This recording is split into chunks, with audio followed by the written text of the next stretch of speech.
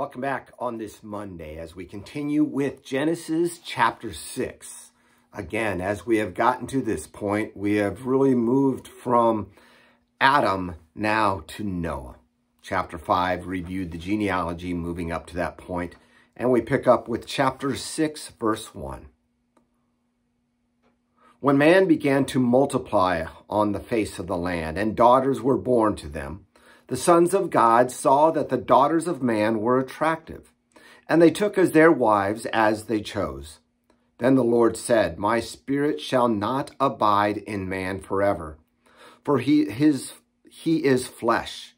His days shall be 120 years. The Nephilim were on the earth in those days, and also afterwards. And the sons of God came in to the daughters of man, and they bore children to them. These were the mighty men who were of old, men of renown. The Lord saw that the wickedness of man was great on the earth, and that every intention and the thoughts of his heart were only evil continually. And the Lord regretted that he had made man on the earth, and it grieved him to the heart. So the Lord said, I will blot out man, whom I have created from the face of the earth, or face of the land, man and animals and creeping things and birds of the heaven, for I am sorry that I have made them. But Noah found favor in the eyes of the Lord. Wow, there's a lot going on in this passage. A couple things to note, especially in that first 4 verses. It says, his days shall be 120 years. Some say that that is how long God wanted man to live after that. And that could be part of it. Another idea is that was how long it took for the ark to be built. That he was giving man 120 more years until the flood would come. We really don't know for sure what that means. Now, this 120 years, if that was the age of man, that man would live to be the oldest, that really didn't take effect until through the ages, till at least after Abraham and Isaac, and even Jacob lived past that time. So there is questioning on that. Other things that I'm sure brought into mind questions for you. The part where it says, when the sons of God came into the daughters of man, and they bore children to them. Who are the sons of God and who are the daughters of man? There are different ideas as to who the sons of God are. I will give 2 which I think are valid, and I'm just going to share one that I think is a bunch of nonsense. First of all, sons of God, they may be believers in the promise that God gave to them of one who would come to save them. The promises of God, a believer in the one true God. It could be that they were descendants of Seth. Remember, Seth was the one that was born after Cain killed Abel. He could easily be considered, his line could be considered the sons of God. The sons of God are not angels. That's not how God created them. That's not how Moses, in writing Genesis, talks about man. It says that we were all made according to our kind.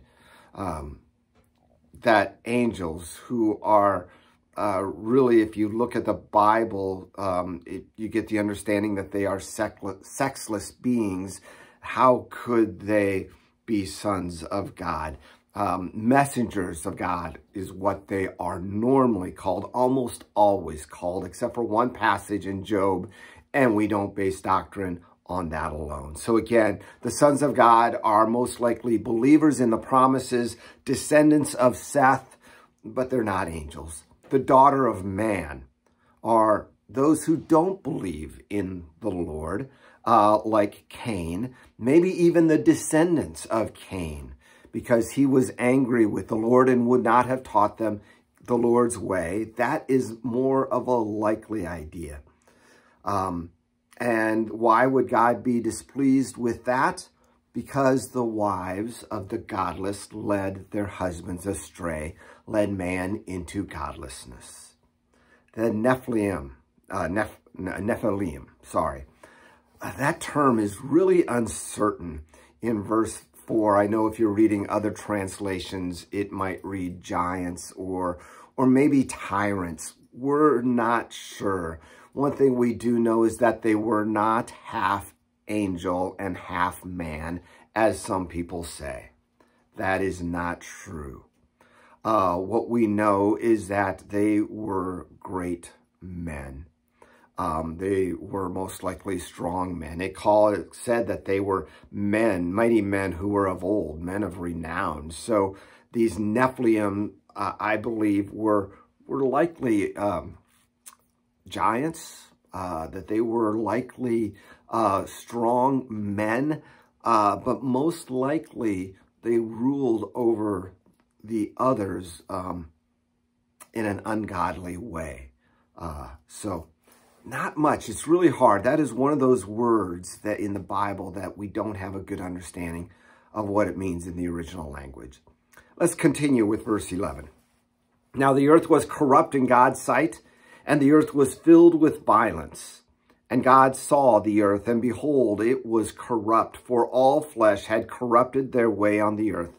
And God said to Noah, I have determined to make an end of all the flesh on the earth, of all the flesh, for the earth is filled with violence through them. Behold, I will destroy them with the earth. Make yourself an ark of gopher wood. You see, even though he told Noah what was going to happen, that he was going to destroy the earth, he then sought out a way that he would save the one who is righteous in God's eyes. Verse 18 says, But I will establish my covenant with you, and you shall come into the ark, you, your sons, your wives, and your sons' wives with you. And of every living thing and of all flesh you shall bring 2 of every sort into the ark to keep them alive with you. They shall be male and female. This is the first use of a covenant. The covenant is a one-sided promise made by God. And he gives that to Noah of his deliverance of Noah and his family in the ark. Noah did this, verse 22. He did all that God commanded him. Noah, it says he found favor in the eyes of the Lord. Why? Because Noah trusted in the Lord. He believed in the Lord, and that was shown through his faithful obedience. May God lead us to obey in that faithful way as well, because he is our true God. God bless. We'll see you tomorrow.